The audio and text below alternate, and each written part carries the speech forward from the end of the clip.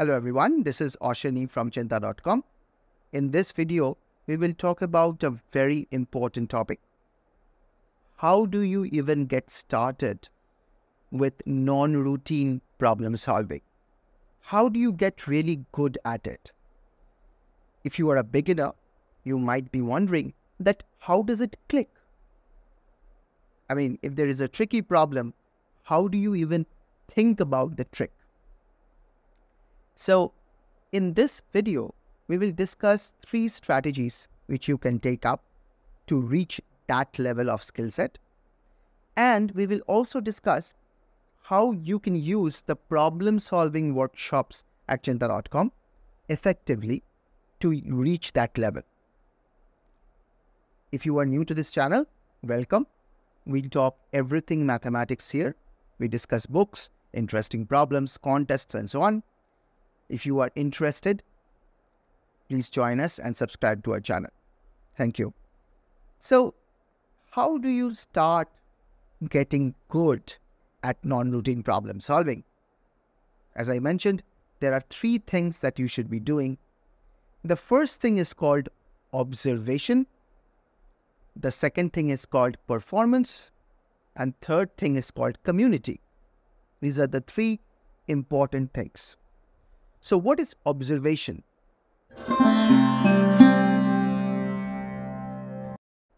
I talk about this analogy all the time. Imagine that you are a student of music. 80% of your job is to listen to the masters performing. You have to see other people doing great work.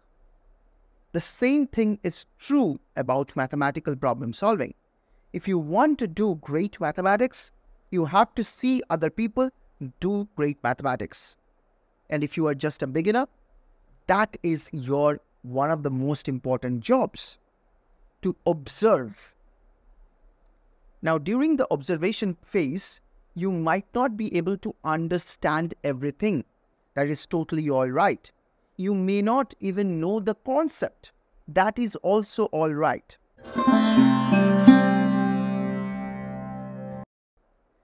You are just letting your brain soak in whatever strategy, whatever insight the performer, the master, the peer is doing.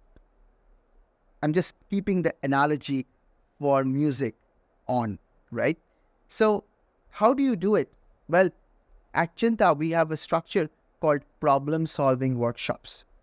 If you are at grade 7 or above, and if you are enrolled in our Math Olympiad program or ISI-CMI Entrance program, then you are probably doing American Math Competition workshops or IOQM workshops or NMTC workshops, depending on which class you are in.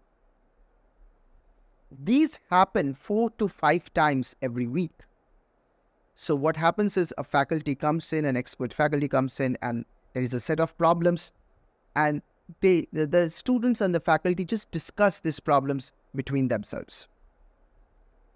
If you are new, if you are a beginner, your job is not to worry too much about understanding everything, because you will not. Your job at this phase is to observe. And this will go on for at least 2 months. For at least 2 months, you will just be an observer. You will be taking down notes. You'll be asking some questions. You'll be trying to understand how the mind of the problem solver is working. You are a keen observer at this particular phase. Now, an interesting thing will start happening after the 2nd month, and you will realize inside yourself that after the 2nd month, you will be beginning to contribute in the problem-solving process. When someone poses a problem, you will be able to say something about it. And that transformation takes time. On an average, it takes about a couple of months. It may take a little bit more, maybe it takes a little bit less, depends on the student. So after the 2nd month, you are more of a participant than an observer. And if you do this for 5 days a week continuously, week after week, month after month, then you will reach a certain level of expertise which is necessary for these contests. And it is a very enjoyable thing to be able to think about such tricks and such interesting insights into problems. It feels wonderful, really. So that's the first step, observation. You join the problem-solving classes, you observe for a couple of months, not worry about X concept, I don't know that, so on and so forth. Just keep on observing, and after a couple of months, you will sort of see the change in yourself.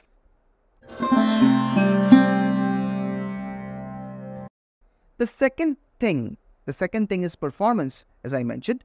The first one is observation, it's done. Now it's performance time. Performance means you have to set some goals. Put a schedule together. Budget your time.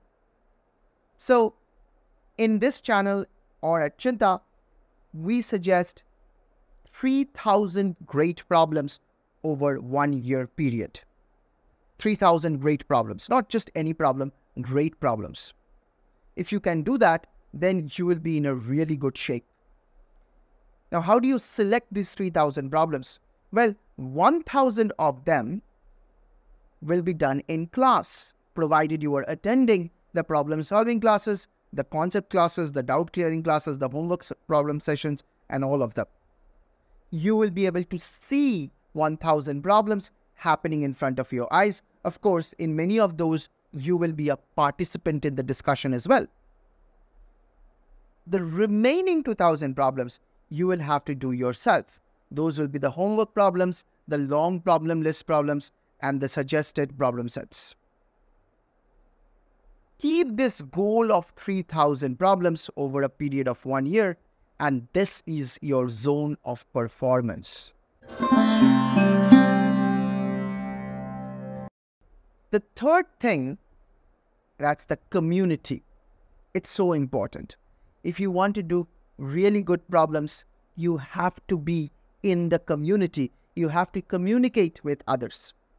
At Cheenta, there are a couple of structures which will help you to do this. The first thing are the WhatsApp groups at Cheenta. If you are a member of Cheenta program, you will be added to your group, and many a times students discuss problems among themselves back and forth. That is extremely important. If you are seeing someone asking for some help in a particular problem, why don't you think a little bit about that problem? If you are stuck in a problem, you can also ask the same question in the group. In that way, you will find a couple of other people who are also interested in the kind of mathematics that you are. That's the first part. The second part are the math circles. We encourage every student at Cheenta to become a teacher. So we have a structure called math circles where we attach you to a group of students from rural India. After you learned something at Cheenta, you will be able to teach them that. That's also a sense of community, and that will let you put your learning into work.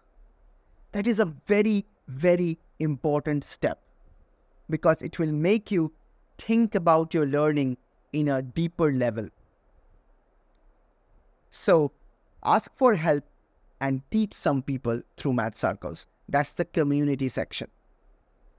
So if you want to be really good at problem solving, use the problem solving workshops for observation, create a schedule for 3,000 problems a year, that's performance, and build a community around yourself to do nice problems.